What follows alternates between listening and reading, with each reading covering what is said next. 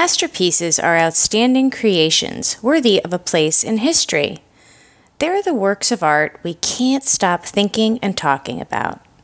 Art's meant to make a difference. These are pieces that continue to do so long after the artist is gone. I'm LadyKflo. This is where I give you my quick takes on art pieces I call the masters.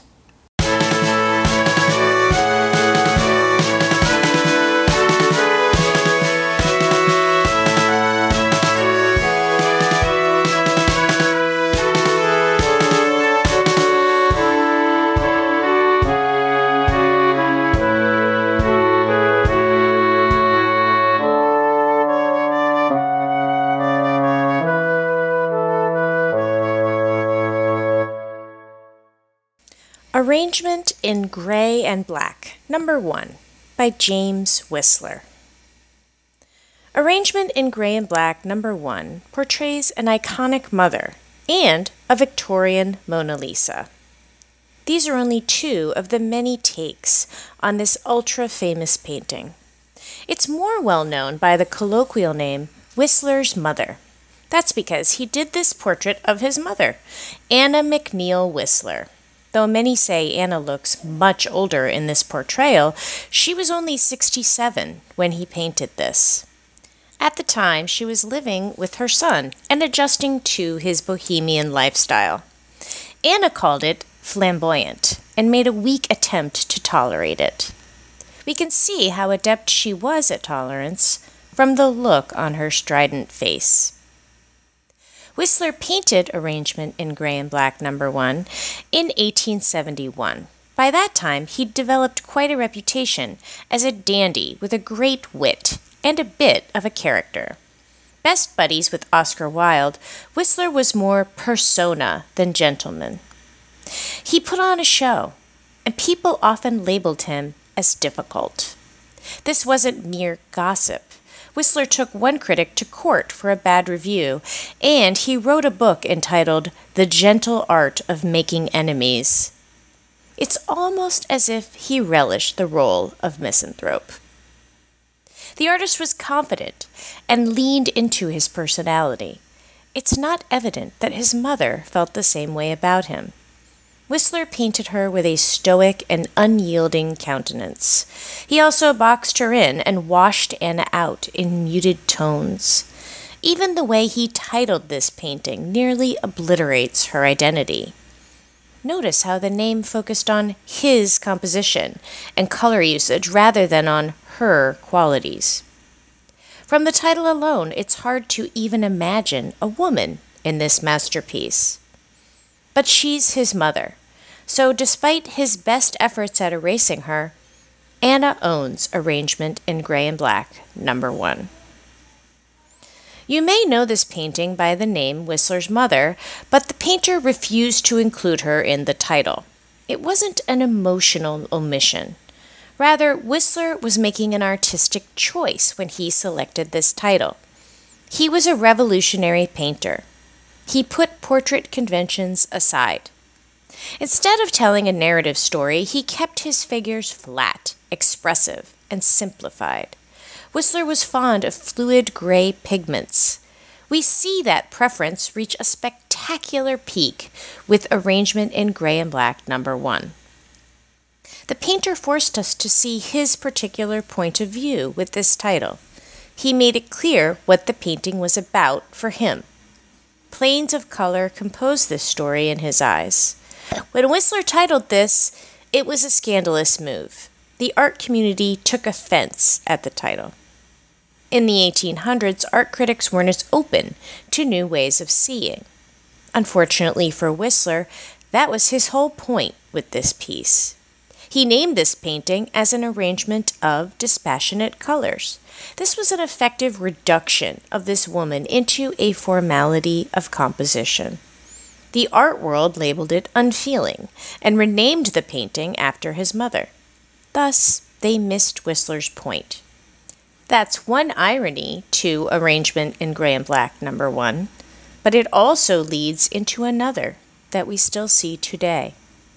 No matter Whistler's intention, he created a distinct and memorable image of his mother in this portrait. In fact, this painting stands out as so singular, it's become iconic to the point that it epitomizes motherhood. That's an odd irony, too. After all, what's maternal about this woman? She's stiff, aloof, and seems to ignore the painter. This translates into a cool and detached woman, not exactly an ideal mother. Her dour profile, coupled with Whistler's dismissive title, seem to depict a distant relationship between painter and subject. So why does she also become a visual icon of motherhood? We get one clue from the other common take on arrangement in Gray and Black No. 1. Of course, it's first and foremost thought to be an iconic portrait of motherhood, strange but true. Second to that, people love to compare this portrait to the Mona Lisa. It's often called the Victorian version of the famous Da Vinci painting. Mona Lisa gazes in our direction, while Whistler's mother looks away. But these women are both mysterious. Da Vinci's lady has a one-of-a-kind smile. It's the enigma that keeps us all guessing through centuries. Anna Matilda née McNeill Whistler also seems like more mystery than mother here. She's void of expression, a stoic shadow figure. Whistler portrays his mother in one-dimensional profile, similar to traditional shadow portraits. These were dark silhouette cutouts on a white background. The painter simulates this in the depiction of his mother, with arrangement in Gray and Black No. 1. He creates containers for her with a boxed-in background. Whistler drains her blood into planes of gray and black. Her stern composure thus takes on the bloodless, stone-fleshed statue. She's not happy to be here, so Whistler takes her out of the scene. Set on the canvas as a representation of black and gray forms, she doesn't look happy, but Anna Matilda née McNeill Whistler does seem right at home. Arrangement in Gray and Black No. 1. FAQs. What was James Abbott Whistler's intent when he painted arrangement in Gray and Black No. 1? Most portraits seek to portray a particular person, but Whistler focused instead on his radical composition method of modulating color tones and planes. This scandalized the art world at the time. In fact, the painting still carries the colloquial name Whistler's Mother. The art community labeled it thus in offended reaction to what they saw as Whistler's diss to his mother. Why did Whistler not put his mother in the title of the iconic painting, Arrangement in Gray and Black No. 1? In many ways, Whistler depicts his mother's true countenance with Arrangement in Gray and Black No. 1.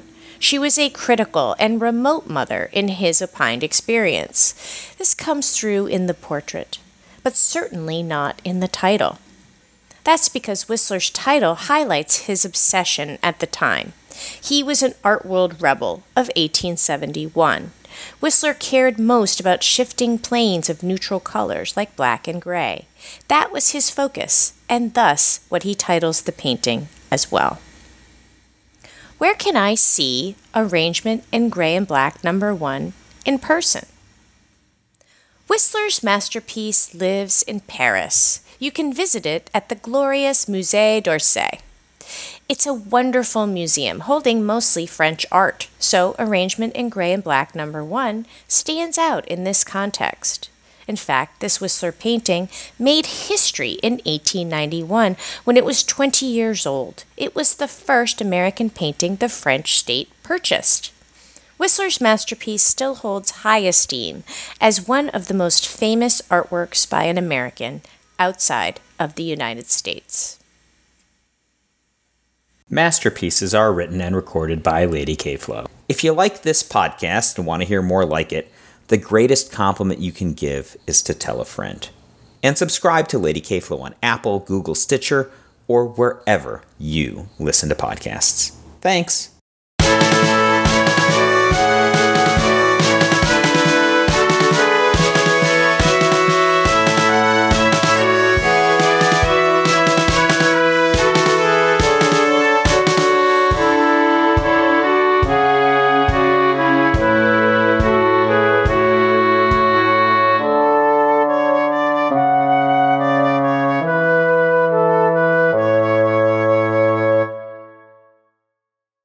Visit LadyKflo.com for all the goods. That's LadyKflo.com.